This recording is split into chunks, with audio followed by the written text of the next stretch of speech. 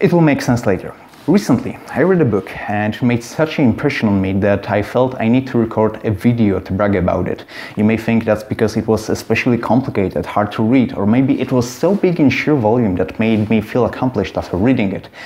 It was neither big nor complicated. The lasting impression comes from the fact that it describes the workings of the most omnipresent, omnipotent and omniscient device of our times. The device that provides means of work, communication, entertainment and the needs of your girlfriend. You know, progress. And at the same time, for the most of us, it's a black box. We're no longer in position of understanding the consumer devices that we own. It's no longer small-scale technology like electric bulb. And the fact that I can work as a software developer with the ignorance of this bottommost, fundamental and crucial layer of the technology stack is weird. There are so many layers of abstraction over the hardware and even the operating system that you can almost forget that everything boils down to the logic gates down below. But who's to blame if achieving skill in even a few of these layers is a lifetime task? The book in question is called The Elements of Computing Systems, and a quote from its introduction will summarize this best.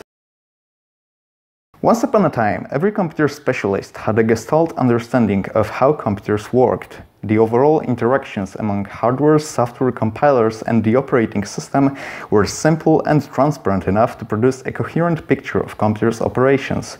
As modern computer technologies have become increasingly more complex, this clarity is all but lost. The fundamental ideas and techniques in computer science, the very essence of the field, are now hidden under many layers of obscure interfaces and proprietary implementations. An inevitable consequence of this complexity has been specialization, leading to computer science curricula of many courses, each covering a single aspect of the field. We wrote this book because we felt that many computer science students are missing the forest for the trees. The typical student is marshaled through a series of courses in programming theory and engineering without pausing to appreciate the beauty of the picture at large. And the picture at large is such that hardware and software systems are tightly interrelated through a hidden web of abstractions, interfaces and contract-based implementations. Failure to see this intricate enterprise in the flesh leaves many students and professionals with an uneasy feeling that, well, they don't fully understand what's going on inside computers.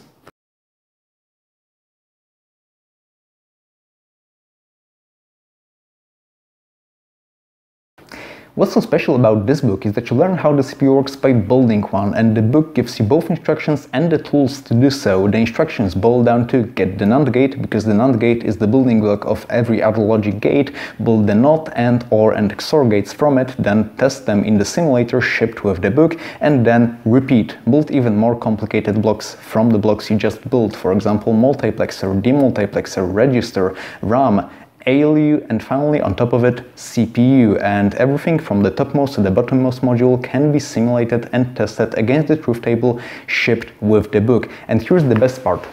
So far, I described only the first half of the book. The second half of the book is about providing software for the CPU, for example, writing your own assembler or a compiler for a kind of a high-level language, or even writing a primitive operating system. And if you have a feeling that's too much for a single book, yes, the book only scratches the surface of most of the topics, and that's alright. It's an introduction. It's an entry-level book that assumes you can do your own research if you want to explore some topic further. So I built a CPU from logic gates, and it was great, even though the design wasn't mine, and it was more like assembling a Lego structure from a manual. But I wasn't fully satisfied. The CPU could work only on top of my computer, and it was defined in an arbitrary language made for the purpose of this book and its simulator. And I wanted to make the CPU physical. I wanted to put my hands on it, possibly even connect peripherals like a PS2 keyboard or a VGA monitor.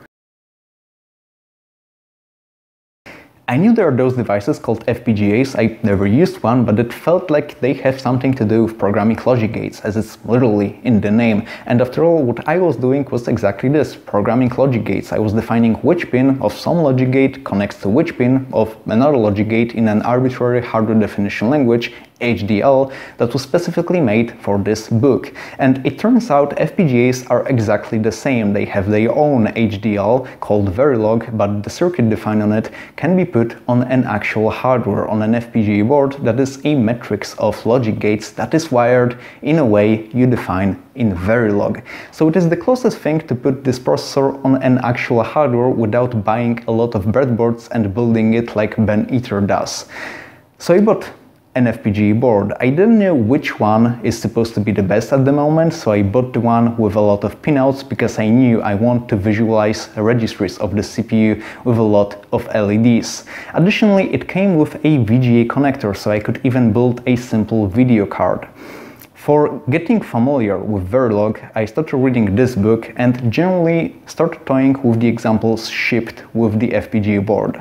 By trial and error, I started implementing each module of the computer in isolation. An example, the clock module with buttons, so I could either debug the computer cycle by cycle or let it go automatically.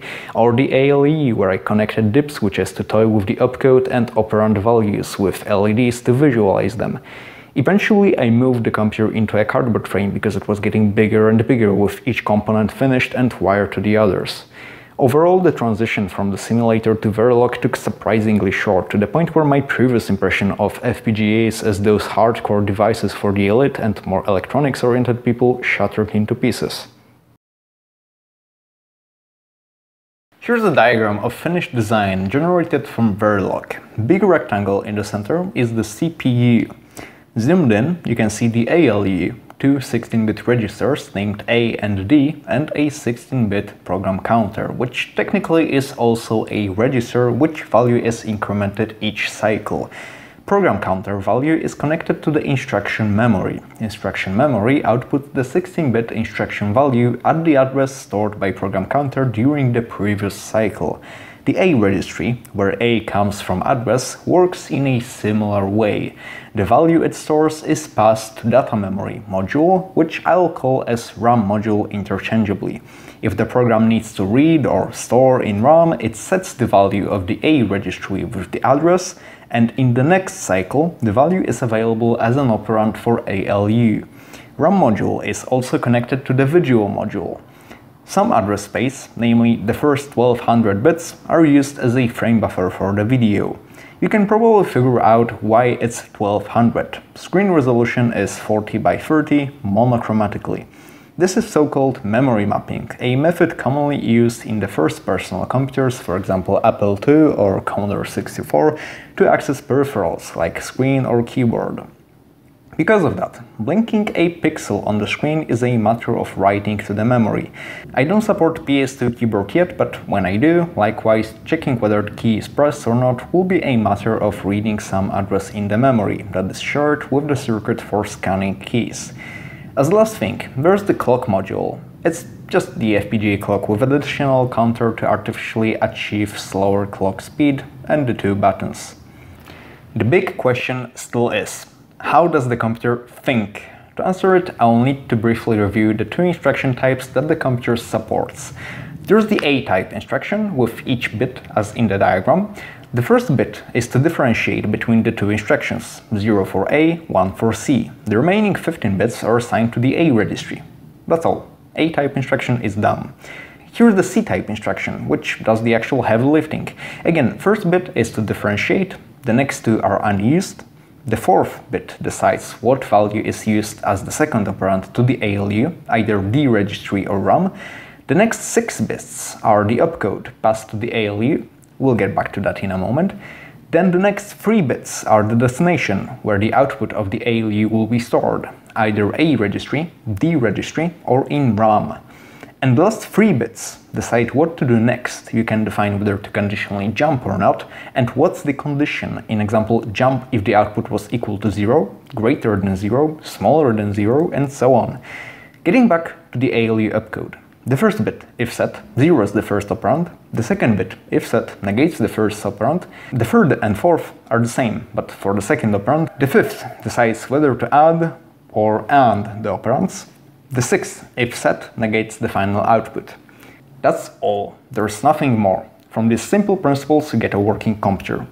Each cycle an instruction is fetched based on the program counter value. Some parts of the instruction, like the 6-bit opcode, are passed directly to the ALU, some are processed by a few logic gates, like the A-bit, deciding about the operand, and that's how the program is executed. It struck me how this is just a big puzzle that makes an impression of intelligence.